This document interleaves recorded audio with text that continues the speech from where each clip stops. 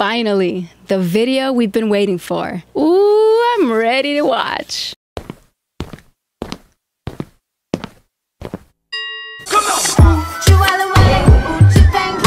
GRAMZ is sending out cease and desist letters to reactors. Another reactor, OG Wise, is also sending out cease and desist letters, which is the dumbest thing ever. We've heard from King's Corner, but we've been waiting to hear from NIC and CARLA now. They move different, okay? They think before they speak, so I knew something was brewing.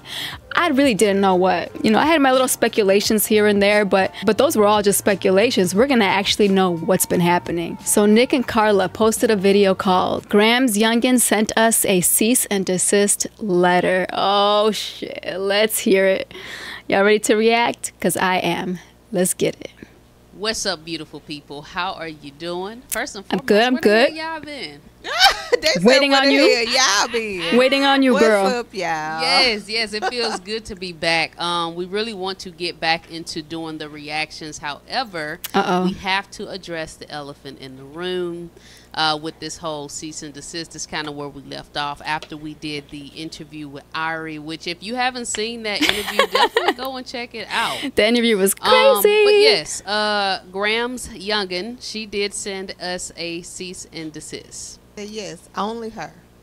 Oh. Okay, so OG Wise didn't send you guys one. Okay, so OG just sent one to King's Corner, but not to y'all. Okay. Question answered. Got it.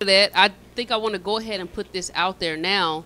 Just put it out there on record that this is our first time ever receiving a cease and desist. Ever. And y'all had to get it from someone who is broke, who cannot afford an attorney. You guys, I really don't know GRAMZ's financial situation. I really don't. We're just all assuming that she's broke because she leeches off of people. Most of the time, women she dates, women she's in relationships with. But y'all, she might have some money. Who knows? But most likely not. And the reason why we were saying that is because we have a mush mouth out there that's saying that someone else sent us a cease and desist. No, this is the first one we sent, and you are probably the one to put the batter in her back. And the reason I say that is based off of how unprofessional it is. Okay. Examples is the incorrect date. The date. Hold on, y'all are gonna actually show us. Hold on. I'm excited. I like this type of shit, y'all. It's dated January 13th, 2023. Honey, we are in the year 2024. That video that you're referring to was uploaded. Can't even get the date right. That's how you know it's unprofessional. Ooh, child. In 2024, January 2024. Terrible. Terrible. Also, based off the terminology that was used in it, like incomplete sentences. Incomplete sentences, which, you know, the reason why we say this is because shout out to King's Corner. Matter of fact, shout out to the reactors, period. King's. Hold on. I'm still stuck with the grammar. Okay, listen. GRAMZ is a different type of human. Okay, we all know that she's a little different. But you would think that she would get someone who knows English, that can read and write English, and have them proofread her shit before she sent it out. Girl, if you were trying to scare somebody, make it look professional. They have ChatGPT. Why didn't you use that? That would have helped you a lot more. Oh my God, I cannot. Okay, so what about these reactors, NIC and CARLA? Bliss. Hey, y'all was holding it down while we was chilling. Oh, we were trying. We're trying out here in these streets. And these King's YouTube Corner, streets. she mentioned that she got a cease and desist as well. Ironically, they both have the same incorrect date, January 2023. So we was like, okay, they must have worked together to send these very unprofessional cease and desists out. One of them claimed that a paralegal typed it up for him, which is a lie. Well, if it's a lie or not, maybe you need to fire that paralegal and maybe get an attorney like we did. This is funny as hell. But then, yes, and they also both use the same terminology. Like, what did it say? It says, you're being very, where is it? Oh, this behavior is childish and immature. What professional is going to use that type of terminology? When we got our attorney to type ours up, we could barely understand some of the words. Hold on. Y'all got an attorney to type something up? What y'all type up? And when did this happen? Did this just happen recently, you know? Was something set into GRAMZ? Look at my brain's already going. It's already going. That they were using. And y'all, don't get us wrong. Anybody can actually type up a cease and desist. Anybody can type. You don't need an attorney to do that. But it's just better when an attorney gets involved because it makes it more professional, makes it more scarier legally to the person you're sending it to. But more don't serious. lie and be like, oh, I got a paralegal to do it. Yeah.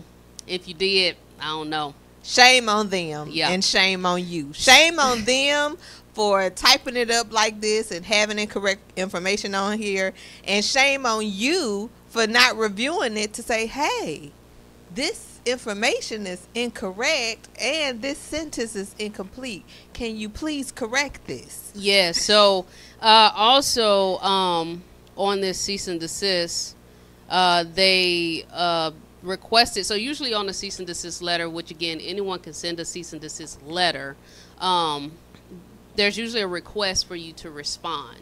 So that's really the only reason we responded, because again, if she would have never sent us a cease and desist, we wouldn't have responded.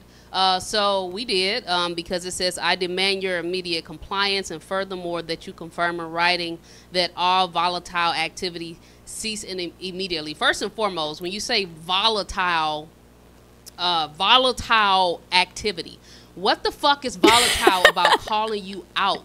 What the fuck is that? Calling out toxicity, calling out shit that is not right. That's not volatile. That's not bashing. That's not being a hater. It's not harassment. It's not intimidation. It's simply doing what we do on our platform, which is let people know when things don't look right and how things should be handled. Because we have a lot of people, believe it or not, they go through similar things. They may have friends, family that's going through this type of stuff, or they were in this situation before and wonder if they handled it correctly. And also calling this stuff out, it keeps them from running into this stuff in the future. Right. If you really think about it, all we're simply doing is reacting to the bullshit that's that it you are putting on the internet. That's it. If you don't want people to, you know, this goes to anybody, not just an influencer, not just YouTubers, not just Instagram models, you don't have to be someone who is known. It can be Sarah from the suburbs. She's on Facebook. Nobody really knows about her, but she's gonna post something about her wife and how she's upset with her. The second you post that and people start commenting on that, that is your fault, Sarah, for posting it, because now you're giving everyone the opportunity to give an opinion. If you want your life private, then don't post anything publicly. It's that simple. That's what people don't understand. But if you're going to be an influencer / YouTuber, expect this type of responses. Expect these type of reactions. Blame yourself, girl. talk about you. Just keep doing those fake ass inspirational videos that you do. You know, just Facts. keep doing that mush mouth talking shit that you do. Notice we don't react to you when you do those type of videos. Right. Yeah. Because we don't care. Right. But when you react, notice when we do react to GRAMZ, what is it about? It's her doing fuck shit. It's her trying to expose somebody. Because it's her entertaining. talking about stuff. It's her conjuring up drama and stuff. That's what we react to. If you look at it said we were consistently reacting to her for the last 3 years. We only reacted to about a good 5+ less than 10 videos of hers. Now, was it us? But because GRAMZ has lots of drama in her life, and that's the type of shit us reactors like to watch and enjoy, including the viewers. GRAMZ, your own supporters like watching the drama. And the last few videos you've been posting, I skimmed through them and I'm like, girl, what is you talking about? You out here trying to inspire people and shit. It's all phony.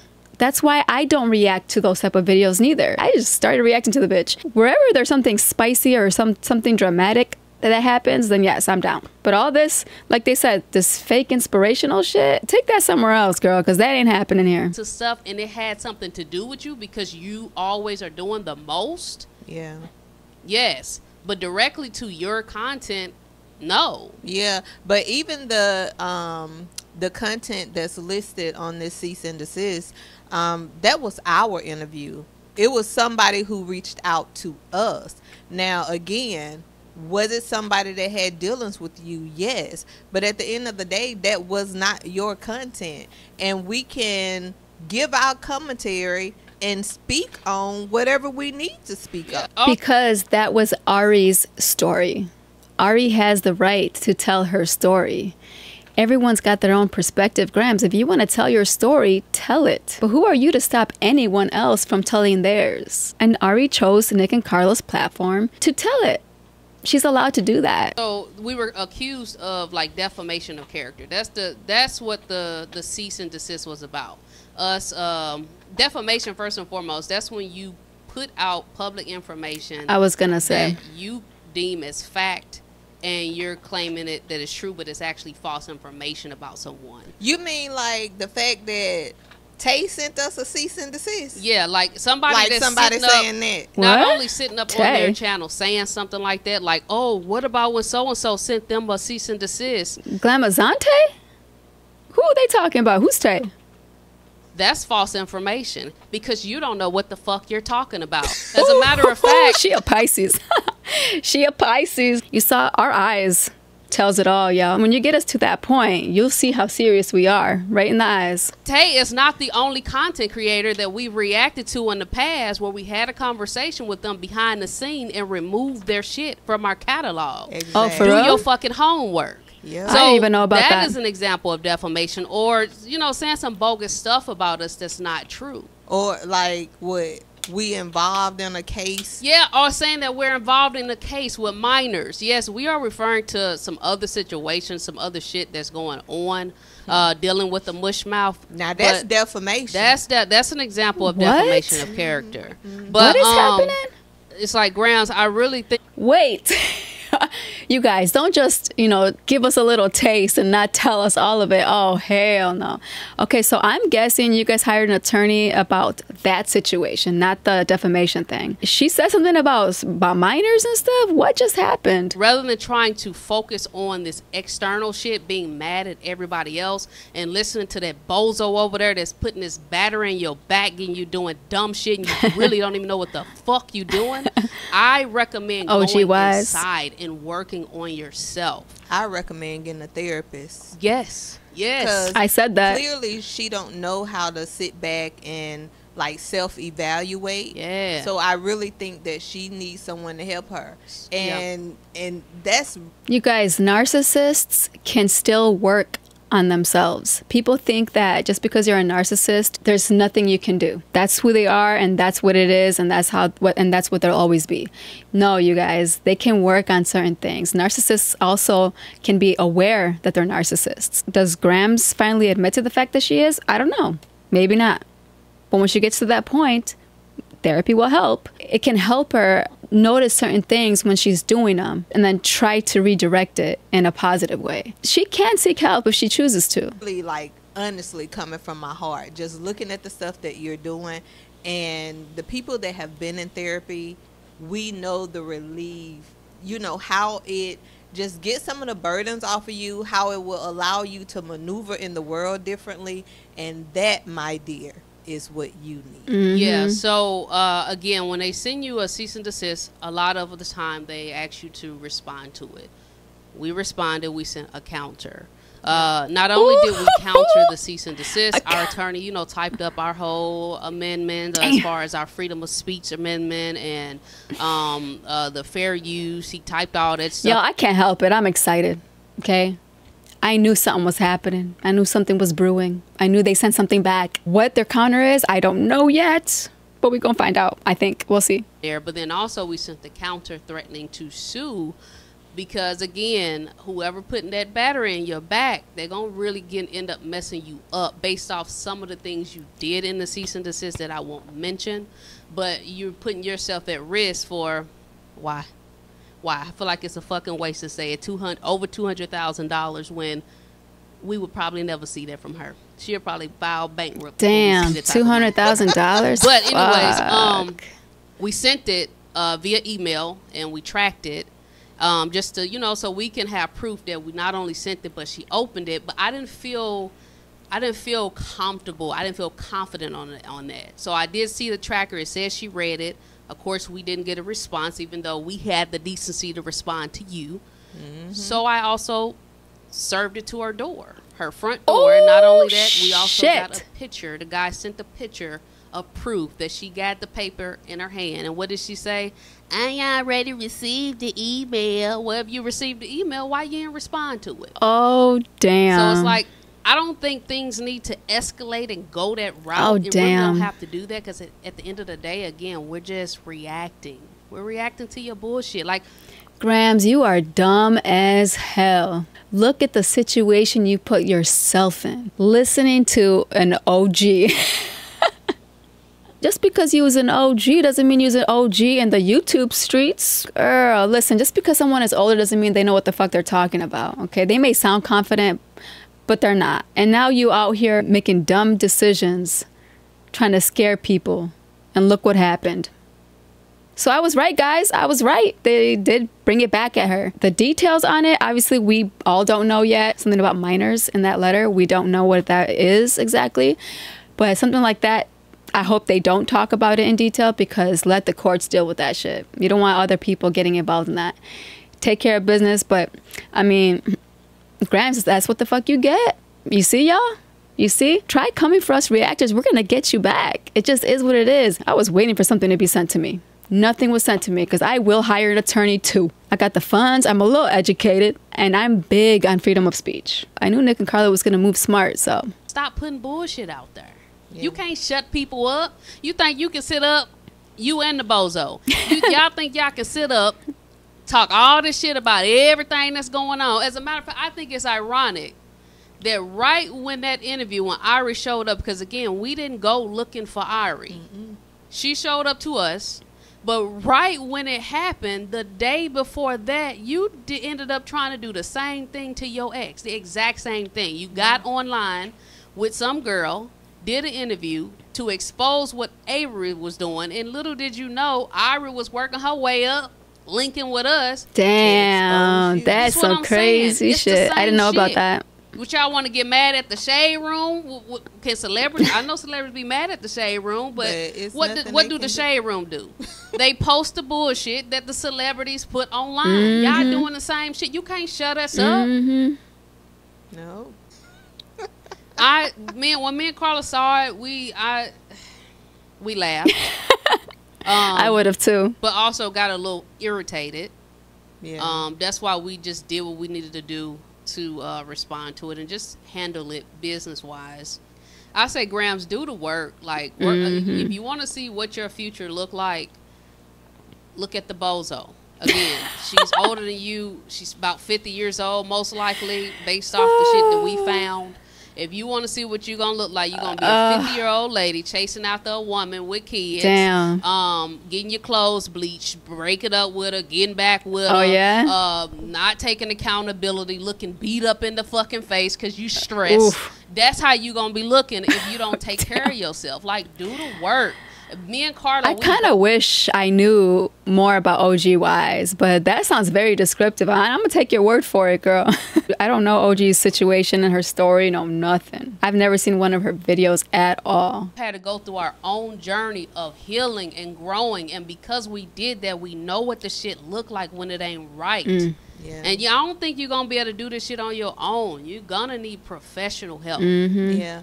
And I just want to speak to, you know, people trying to talk about our character. If Nick and I was out here doing things that was not right, do y'all think our life would look as beautiful as it looked? You know, y'all have seen us, you know, like come from being in our RV to where we are now.